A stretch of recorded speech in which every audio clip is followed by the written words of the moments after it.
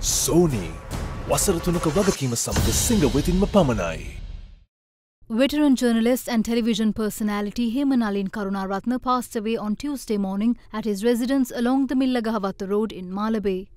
He was 56 at the time of his demise, and the post-mortem examination revealed that the late popular TV personality died of a ruptured blood vessel in his brain. His remains were brought to a private funeral parlour yesterday for public respects. The body was moved to the public cemetery in Borella after 9:30 this morning to perform his final rites. The ceremony was conducted amid numerous mourners, including representatives of the media sector as well as relatives, with the proceedings coming to a close before noon. Late Hema Nalin Karunaratne joined the Sri Lanka Rupavahini Corporation in 1983 as a trainee production assistant and went on to become an assistant director. He gained popularity in late 90s and went on to lend his services at several media institutions. The late veteran journalist gave tutelage to novices arriving in media and rendered a great service to the sector.